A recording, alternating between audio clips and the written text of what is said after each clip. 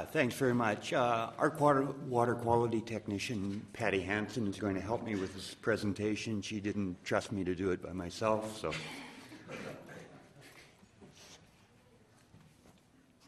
We're going to talk as from a water utility perspective. We hope our presentation complements that of the two previous ones. The District of Lake Country is the area between Vernon and Kelowna. As you go through Highway 97 to Vernon, we service the area around Wood Lake and the east shores of Kelowna Lake and over to Okanagan Lake. So 20% of our water supply comes from the mainstream lakes, Okanagan Lake and Kelowna Lake, and 80% of our water is supplied from the upper plateau.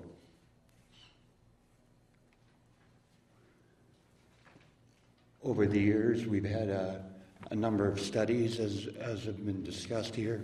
The most recent one is the hydrological impact of the mountain pine beetle infested stands and proposed retention plan that was sponsored by Tolko Industries and done by Dobson Engineering.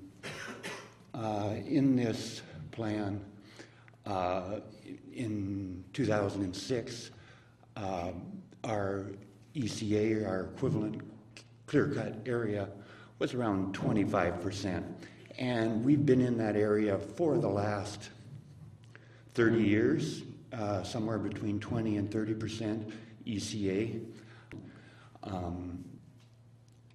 The current situation that we just received from Tolko is that we are in about 37-38% ECA now, and with the leading pine stands, if 70% of those are destroyed or under attack, we may get to that 75% ECA. So we are heavily impacted by the mountain pine beetle, but it's only just begun in our watershed. We've seen with all the other speakers this morning, the hydrological impacts are increased runoff, earlier runoff, and increased sedimentation. So to that end, we were going to, we began elevated water management to try and address these issues. And I'll let Patty tell you about the some of the measures we've taken. Thanks, Jack.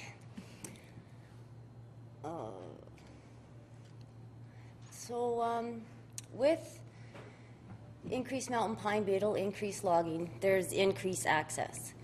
On these access roads and throughout the forest, the drainage and the flows into our NCDs, the non-classified drainages, have increased substantially. And this is bad for us. These drainages go into our main creeks, which go into our intakes. An area such as the top one, we could see an impact from that within 6 hours of having reached the creek. What this does to us is not only a water quality advisory, but in the past we've also had to put on a boil water notice. The second picture here was taken on Tuesday at our most recent mountain pine beetle tour. It's located within a small-scale salvage block, also within a lakeshore management zone, very close to our drinking water reservoir and the outflow of our lake. Our initial block walk, we asked that they address access in this sensitive area. Mostly we wanted cattle out of that area and ATVs out of that area. So Ministry of Forest and Range, small-scale salvage, ranchers, some of the stakeholders collaborated, and they came up with this natural barrier fence that we think looks pretty good. We're hoping that it works and that we can recommend its use in other areas in the watershed. So as you've heard, more water, more quantity, more frequency. We've made application to the Ministry of Environment Water Stewardship to raise our drinking water reservoir levels. We have 3 reservoirs. We've asked that we raise them by 5 feet on each one. This is going to impact stakeholders, and as such, this application is currently under process. We made the application about a year and a half ago.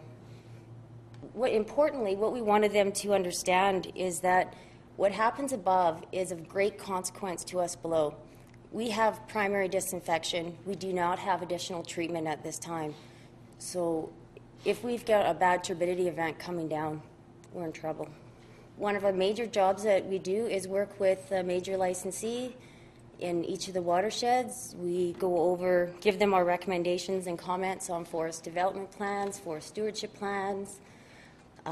Always we're doing walking the blocks in what we consider the most sensitive area, being from the outflow of our reservoir to our intake, which at any time impact in there is 6 hours. So those are the most important spots.